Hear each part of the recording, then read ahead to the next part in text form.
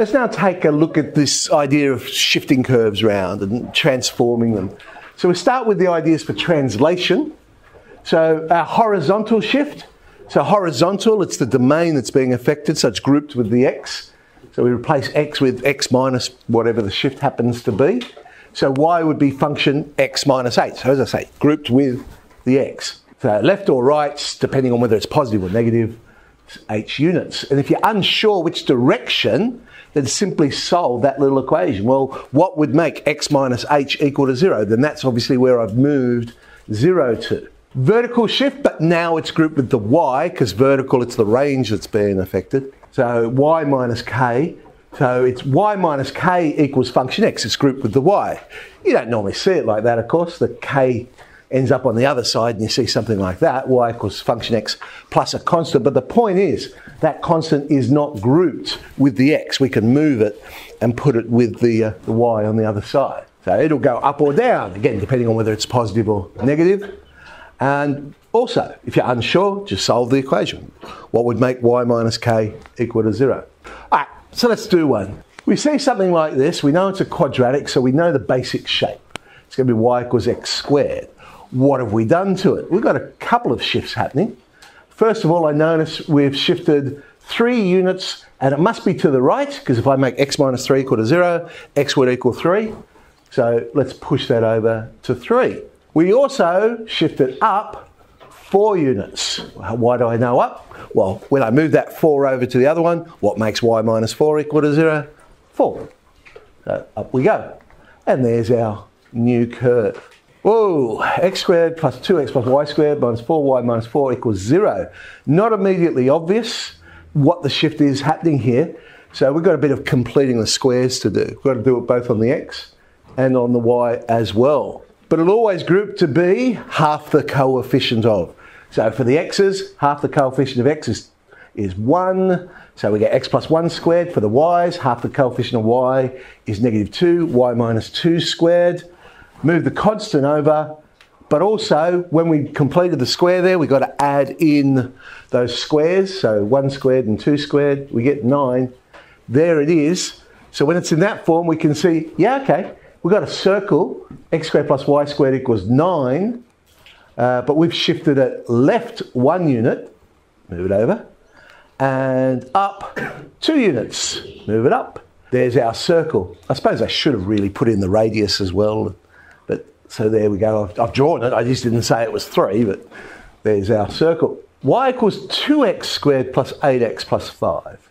So again, I've got to do some completing the square here, but it's so much easier to complete the square on x squared than it is on 2x squared.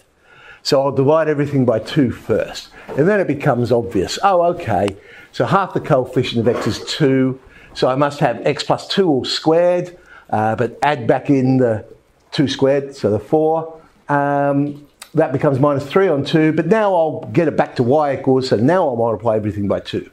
So there we have our equation, y equals 2 outside of x plus 2 squared minus 3. It is our basic parabola.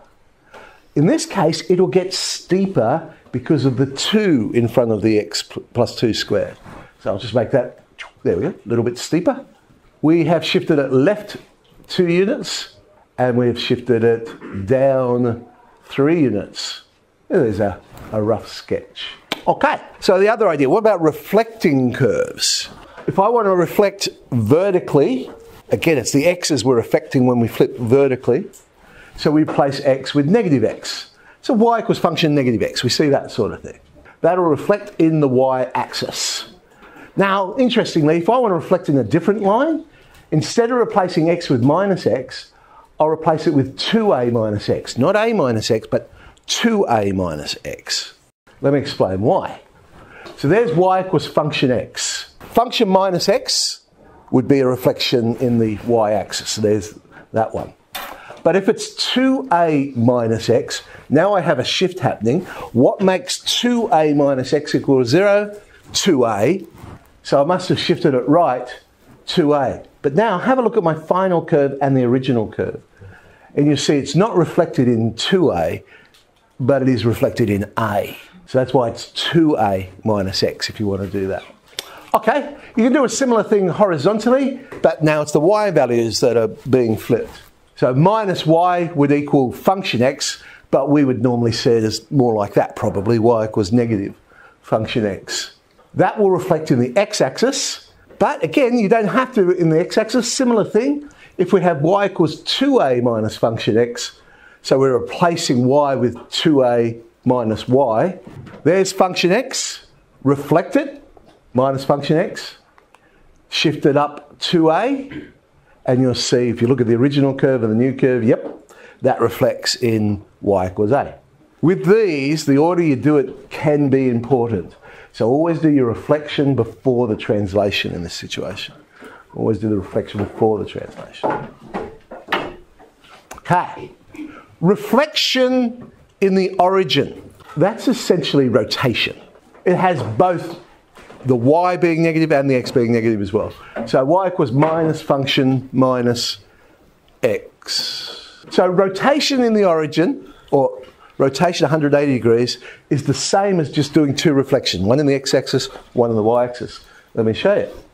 There's y equals function x. So if I made it y equals minus function x, I've reflected in the x-axis.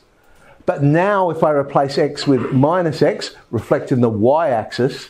So look at the original curve, look at the final curve, and you'll notice, yeah, we've rotated that 180 degrees.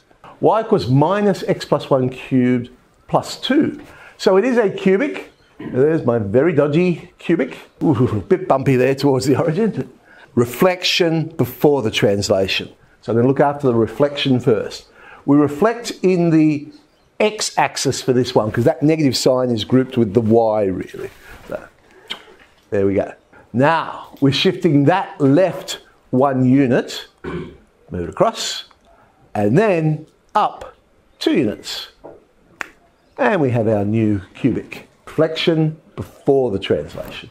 Y equals minus 2 to the power of minus x. So the basic curve is our exponential 2 to the power of x. This is reflection in the origin because you'll notice the negative sign is grouped with the x, but it's also grouped with the y as well.